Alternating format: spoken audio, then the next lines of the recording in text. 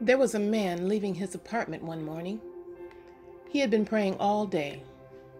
As he stepped out of the front door, he looked down and noticed dust on his knees.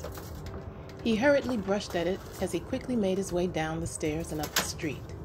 You see, he had been unemployed for some time, and he was on his way to go and find a job.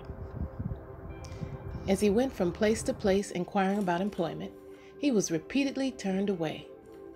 You see, this man had no references or credentials to offer. Now, you or I might think it was a hopeless cause, but not this man. There was one more place he felt impressed to go to. He went inside and spoke to the receptionist about a job. She immediately looked down at his pants. He made a futile attempt to brush off his knees, but he wasn't ashamed of the dust on his pants because he knew why it was there. The receptionist asked him for his ID and references. He told her his story and that he had neither. Then he went on to try and explain his qualifications and why they should hire him. But the receptionist politely told him without references she wouldn't be able to help him. So the man sadly turned away.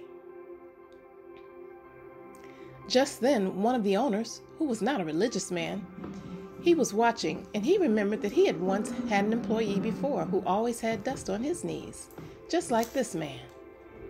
So he called to the man and spoke with him privately. The owner decided to hire him, even without any ID or references. And the man proved to be a faithful and trustworthy employee, and he worked there for many years. He would come to work proudly every morning, and every morning there would be dust on his knees. When a man comes from his room in the morning with dust on his knees, and when a man walks throughout his day with that same mark, it's nothing to be ashamed of. It's a reason to be thankful. Thankful for the privilege of being able to go to the throne of grace. Thankful for knowing that God is always just a prayer away. It's a sign to be thankful for the privilege of having access to one who was higher than the highest and mightier than the mightiest.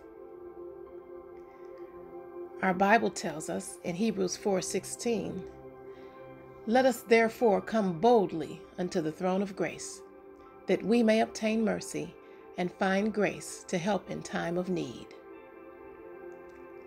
So as you go throughout your day, if you should look down and find dust on your pants, before you wipe it away, take a moment to thank God for the honor of having dust on your knees.